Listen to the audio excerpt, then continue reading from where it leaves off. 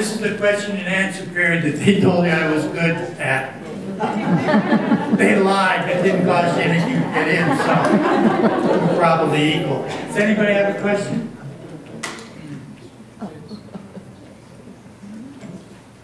No.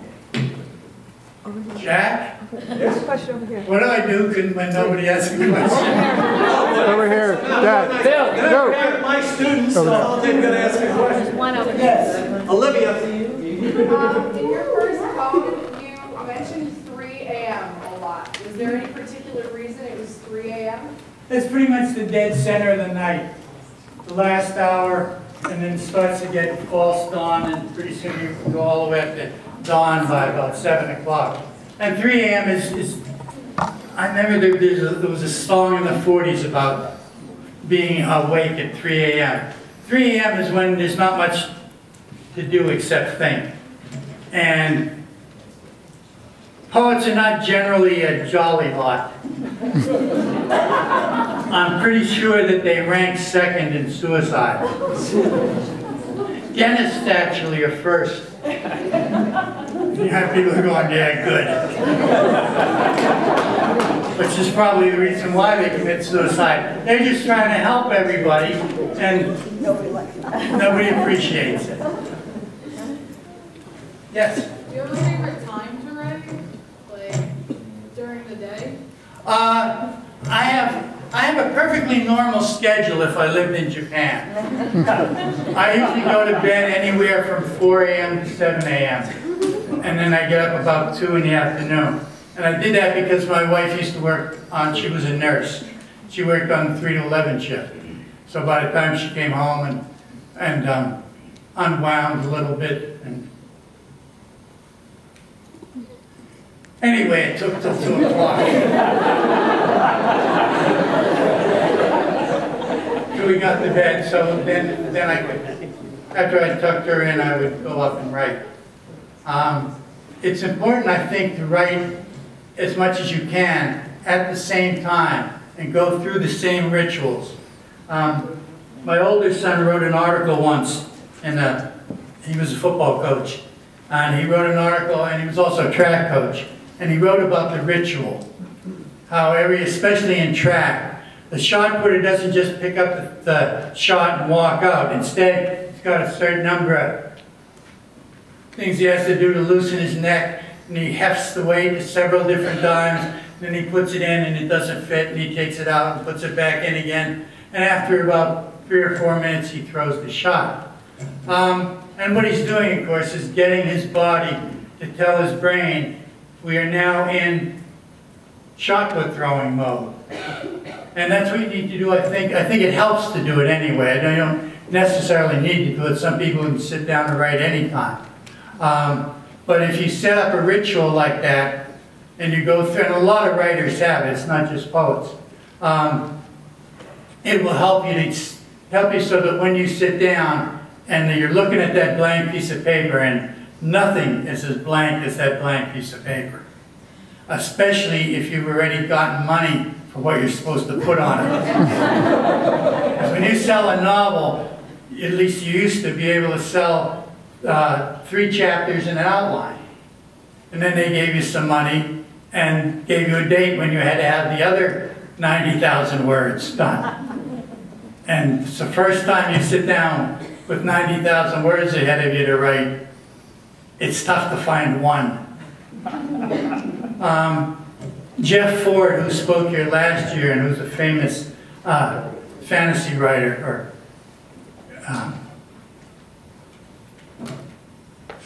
it's not fantastic. What's that realism that they have? Magical realism. He's really a magical realist.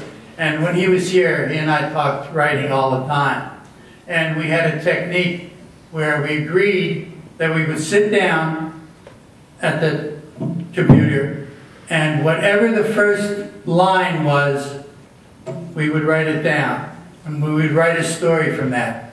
And we wrote a lot of stories. I mean, we wrote separately, but we wrote a fair amount of stories, and most of them were accepted somewhere. So it's a good technique, and the focus of it is really to get you not to worry. If you're sitting there going, are they going to like this? Is it going to work? It gets harder and harder. Whereas if you said to yourself to begin with, I don't care where this goes.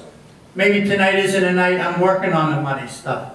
Maybe tonight's just a night when I'm just going to let things flow out. And maybe the greatest thing about being a writer isn't as you would think, and I'm only doing this on speculation, it isn't getting rich and it isn't getting famous. It's those moments when it's like you're taking dictation. The words just pour out of your fingers. And it's not even your voice in your head that's giving them to you. And you don't know where things are going next, but it's a great ride. And sometimes you get to chapter 15 and your protagonist is in a jam. And there's the very thing that he needs to get out of it, and you put it in on the second page. And you go, damn, I'm good. It doesn't matter whether anybody gives you money for it, or they like it, or it ever gets published, or anybody else reads it. Because that feeling in itself is what it's all about as a writer. Any other questions? Oh, yes. You mentioned before, like, how the 60s were a kind of rebellious, raw time period. And as you said yourself, you've seen quite a few time periods. How do you think that influenced writing now and at the time, when compared to, say, preceding raw periods like the beatniks and the... Oh, there were movements preceding it. And I think there are movements now. One of the things that amazed me when I came back and did that thing in Jack's class was that the students were like students from the 60s. I mean, I thought everybody was coming back to get their ticket to the job world and put in as little time as they possibly could, and that idea of wanting to learn more and to know more, I thought that was gone. Because I haven't been here for 10 years. And when I retired, it was heading pretty strongly in that direction. And I was amazed that there were so many bright people and excited about learning things. So I think, you know, they say save your Confederate money, the South is going to rise again. Keep your eye out for the 60s. Because actually you have the tools for a revolution. They don't control social media yet.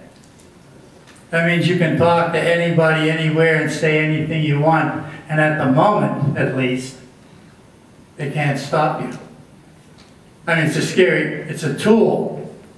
And like any tool, it can be used as a weapon. So the 60s weren't necessarily just a happy time either. There were some real dangers. And there's some real dangers in that, but I think, I know even sometimes I get caught up in the myth that this generation, because you'll sit and text to one another face to face, that you're disengaged from each other. And I've come to realize that's not the truth at all.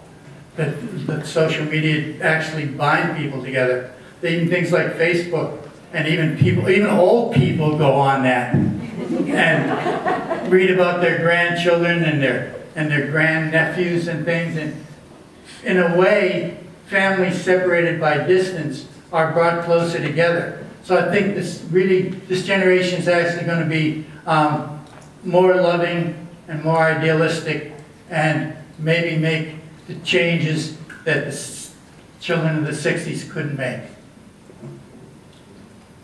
Over here, Joe. I'm sorry. Go ahead. Bill, in today's world of self-publishing, etc., are agents still relevant, and should aspiring writers try and hook up with an agent? I don't know, we were talking about this earlier when we were at dinner, and I think if I were young, I would start out self-publishing, because for two reasons. One is the decision on your work by a publisher is again made by a committee, and it's made on the basis not on how good it is, but on how likely they believe they are to sell it. So what happens to a lot of writers is they send out their works, and their works get rejected. and they think, well, my stuff must be no good. And it eats away at their confidence, and then they send out things less and less and less and less. Whereas if you self-publish, excuse me a minute.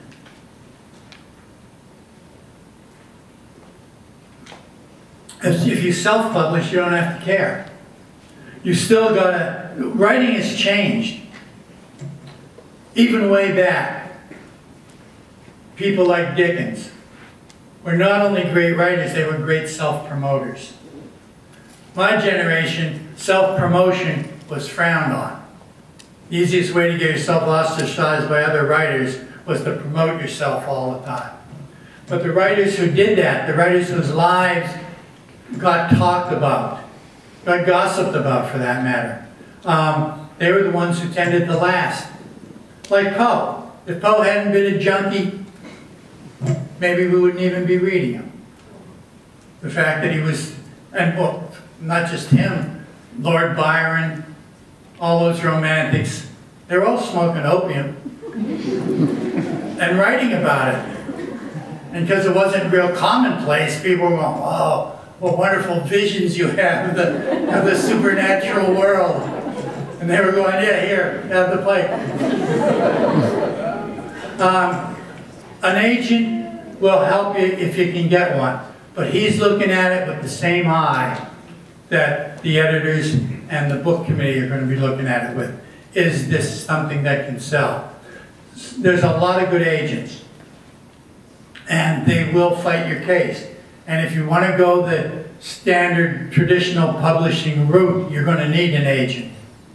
It's very difficult to send something in over the transom now because it's so easy to put a manuscript together and submit it online.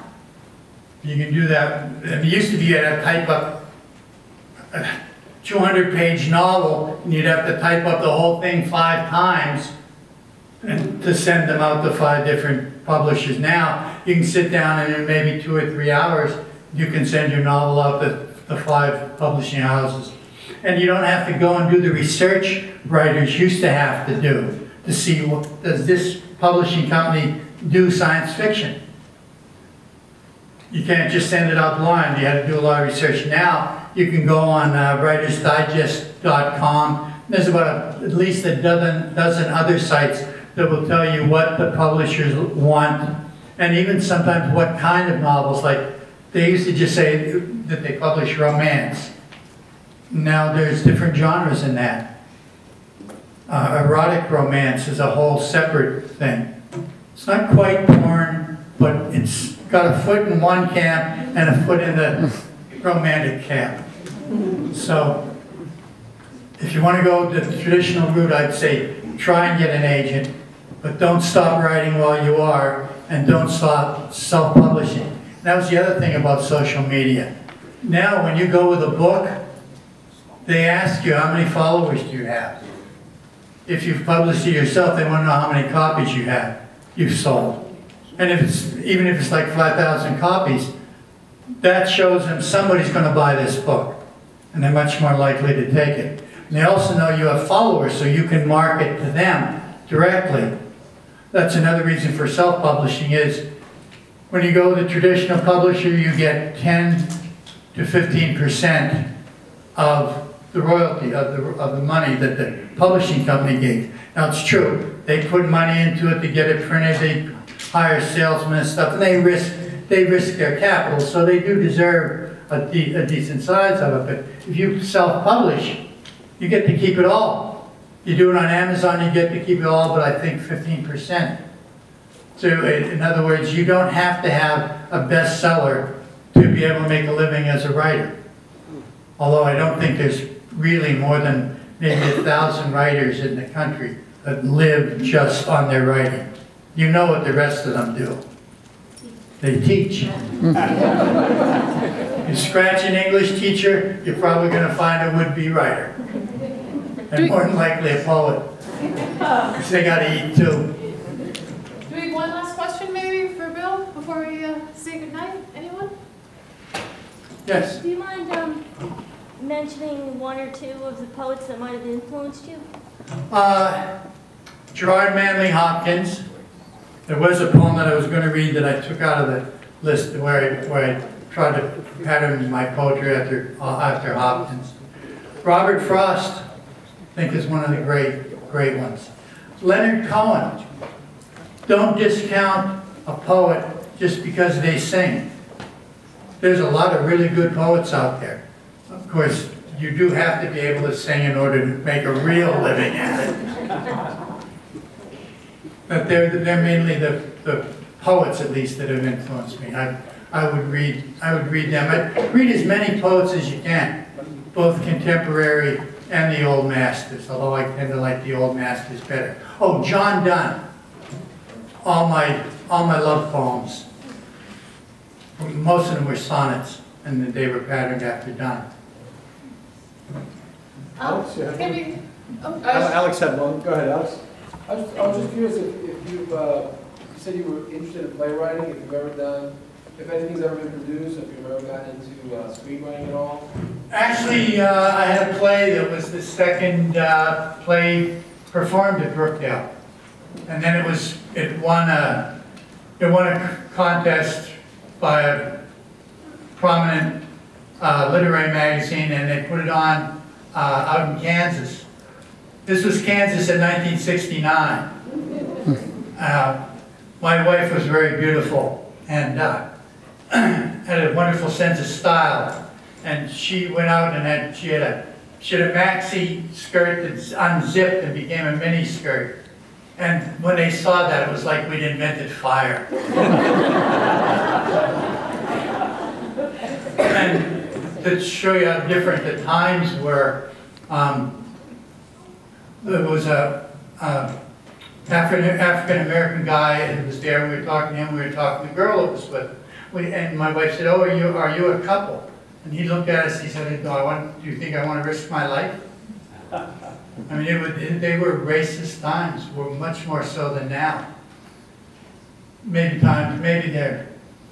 times are pretty close to as racist, but it's everybody keeps it down. Before, people didn't care who they hurt. Not everybody was a child of the 60s. Playwriting is a good practice for screenwriting.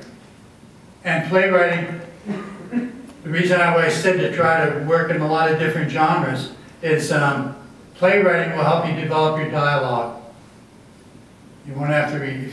If you put a lot of exposition in there, a lot of explanation, your readers, unless they're a real hardcore reader, they're going to get bored quickly. But if you can put that information in the words of the characters, it works a lot better. So playwriting's a good place to start. It is one place, though, where you have to pretty much make your contacts yourself, get into theater, whether it's local theater or whether you go to New York and do it there.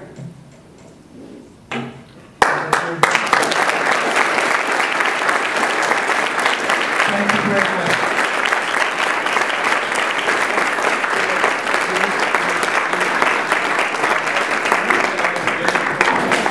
Folks, the next Busy Writer Series is in December. Safe trip home, and again, thank you, Bill. That was wonderful.